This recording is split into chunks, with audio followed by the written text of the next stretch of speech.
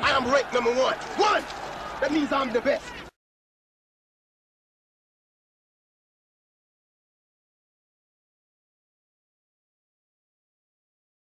How much excuses are the fake Golovkin fans gonna have, and how long are they gonna continue? You know, I heard somebody saying that Floyd hadn't scored barely no stoppages in the last 10 years. How is that a dominant fighter? But his career spanned 5 weight classes, and you go to each weight class, it's either a big name, a big fight, or a big scalp that's been taken, plural, in each weight class. And this guy was a Triple G fan.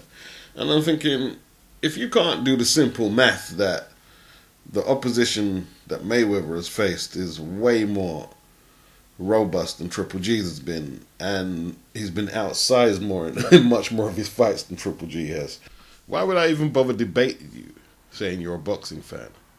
Triple G is going on to 35 years of age, and he hasn't had no big night fights. I'm not going to use the word super fight no more. At least not in this video. The Jacob fight, that was a big night fight. But Jacobs was supposed to be KO'd in quick time. He hasn't been in a fight where people are thinking, oh, they're coming to the arena like Canelo's fan base, thinking the changing of the guard was about to take place. He hasn't been in a fight like that. Floyd has, and he's won all of them.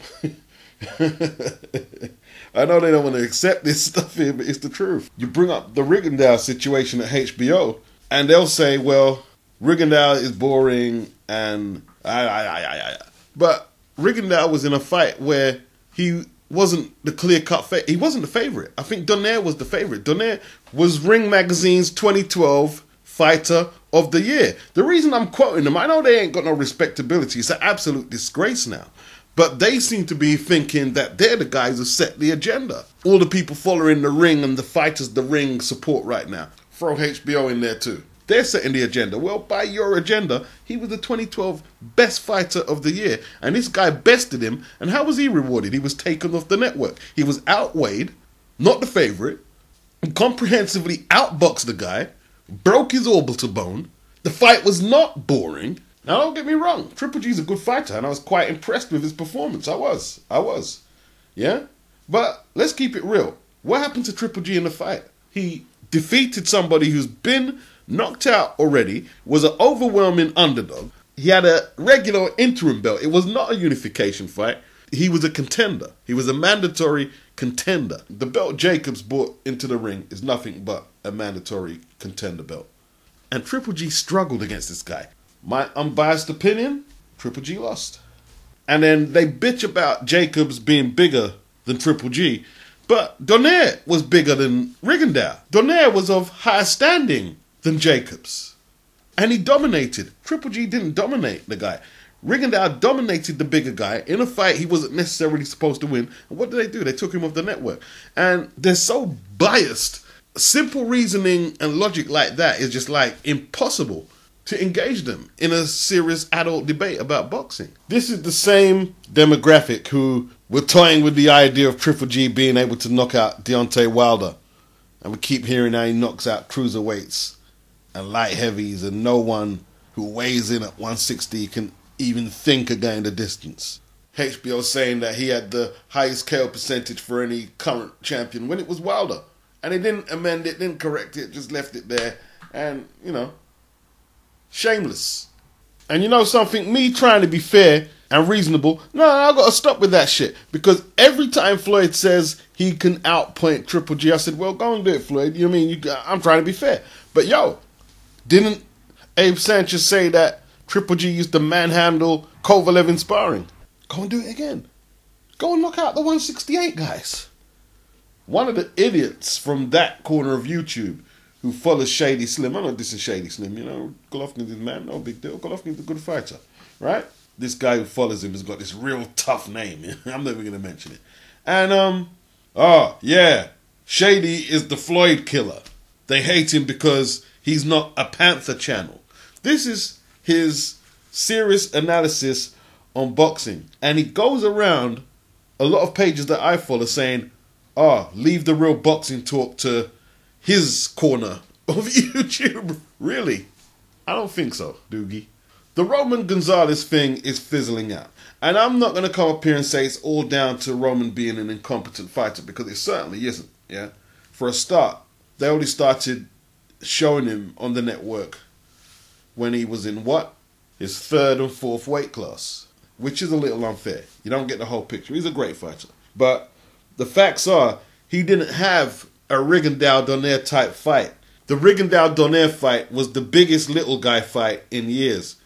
And basically, Gonzalez had the Estrada fight, but it wasn't a priority for HBO or anything like that. It wasn't a worldwide big fight, not super fight, big fight. It wasn't a big fight. It wasn't on HBO, it wasn't on Showtime, it wasn't on none of them networks, as far as I can remember. It's became bigger and immortalized as years have gone past, and we all know Estrada is a quality operator and so is Roman. But at the time, it wasn't a big fight. There's loads of people who follow boxing right now who don't know that fight. It wasn't a big fight. Rigondeaux performed. First big fight, performed. Triple G, his first semi-big fight, I'll say semi-big fight, that's what I'll say. Jacobs has more of an extensive amateur career than David Lemieux. He has a better technique. It was a harder fight. It was a harder fight than the Lemieux fight, even going in. Fair enough. But he struggled. Even if you think Golovkin won, he struggled. And now, Abe Sanchez, when he was on Dante's Boxing Nation, he got so defensive anytime Dante even suggested that the public want to see a rematch. Got defensive. Not extremely defensive, but you could feel that he wasn't comfortable admitting that it was close enough that, play it again, Sam. That's the obvious move. I'm a Mayweather fan, but ask me if Floyd made diva-ish demands in his career. Yes, he did. Late in his career, when he was already established a box office star, pound for pound, one of the best exponents of the sport that anyone's ever seen. You're 35, you can't even shift 300,000 pay-per-view units. Let's keep it real. Now, there may be some kids who try and fight like Triple G. I'm talking about the aesthetics of his boxing now. There may be a few, but you compare his influence stylistically on boxers to Mayweather, it's a no contest. It's shut down. Or the Skepta, the London MC, say it's shut down. Shut down, bro. Shut down.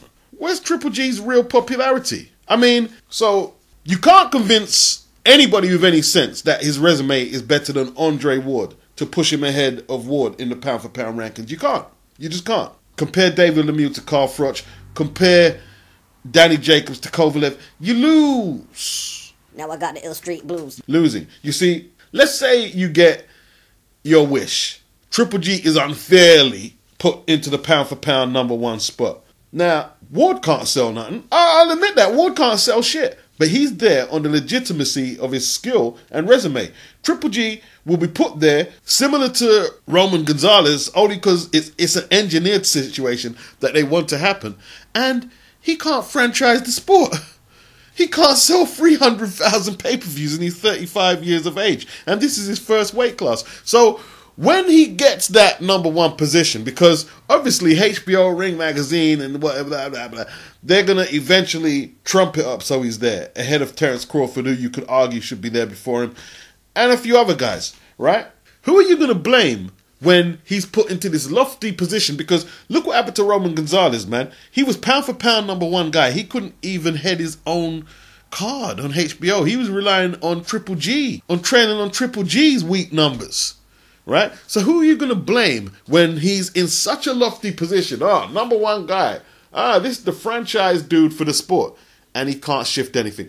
Mayweather killed pay-per-view with Pacquiao and Conor McGregor. That's what you're going to do. Weak shit. Al Heyman and the welfare recipients have killed the public lust to purchase boxing. So we can't sell no pay-per-view. All this bullshit's going to come up. That's what you're going to start with. Yeah? When he moves up to 168, let's say if Andre Ward does move back down because he really wants to fight Triple G, I bet you any money I'm going to hear the biggest load of mumble mouth spin from Abe and Tom Loeffler to get out of the fight. I bet you any money. I bet you it won't be on Ward's behalf that the fight doesn't happen. I bet you.